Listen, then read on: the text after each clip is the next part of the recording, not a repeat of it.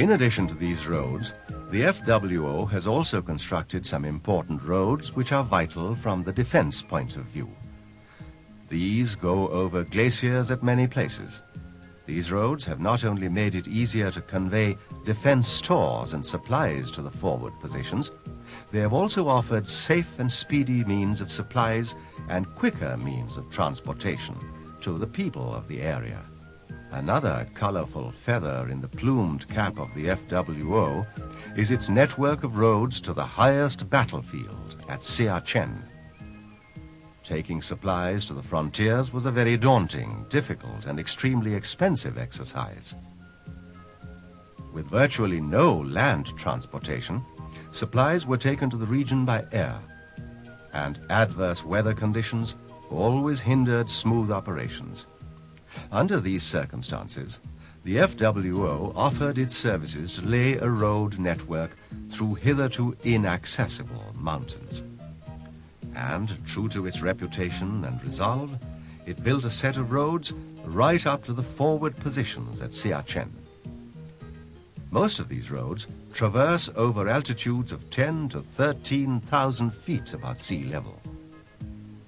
The construction of these roads has had a positive effect on the system of supplies and logistics of the army.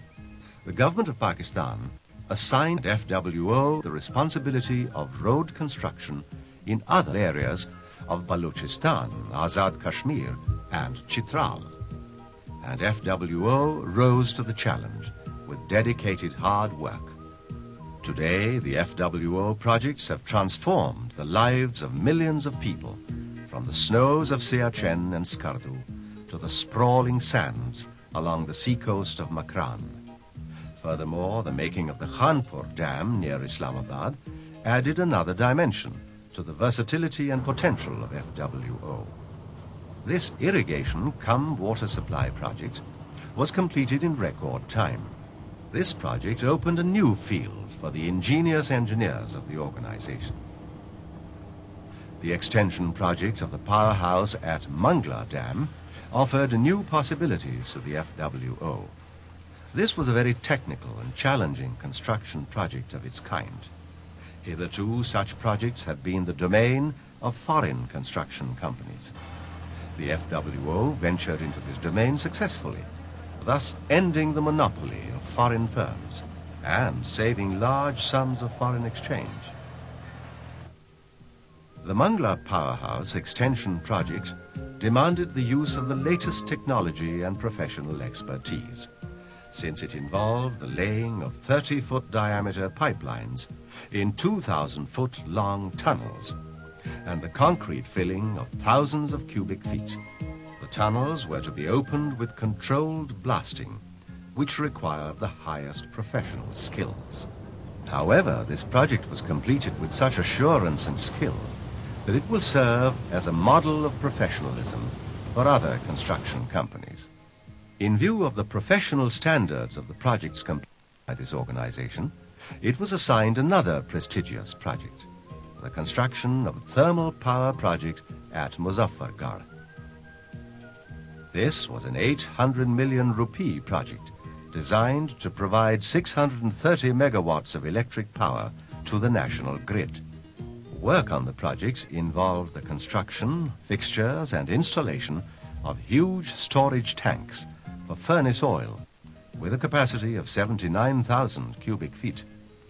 Since the project involved the daily consumption of over 3,000 tons of oil, a railway track was laid to ensure the smooth and regular supply of oil to the powerhouse.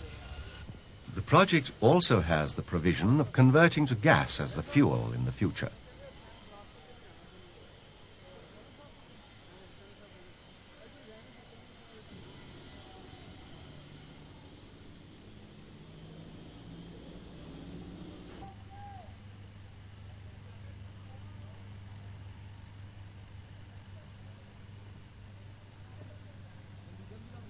The water used in the plant is chemically treated through state-of-the-art technology. The magnitude of the project can be measured by the two colossal chimneys in its exhaust zone. These towering structures are 640 feet high, twice the height of Minar-e Pakistan. These are probably the highest chimneys in the subcontinent. These chimneys spew the smoke and exhaust from the boilers very high up in the air to guard against environmental pollution. This project was closely monitored with the help of computers. It was meticulously planned and executed with the utmost professional skill. Yet another success story of this dynamic organization.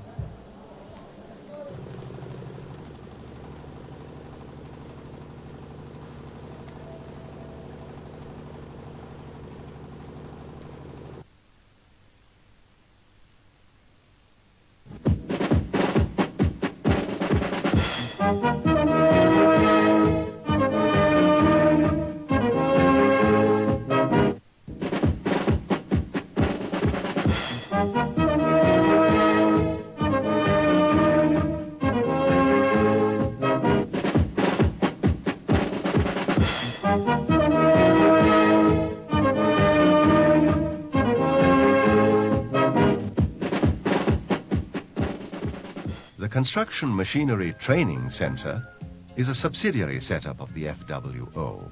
It trains workers in the operation, maintenance and upkeep of construction machinery on modern lines.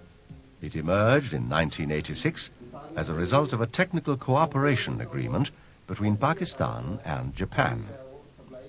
The syllabus and system of training are designed on most modern lines.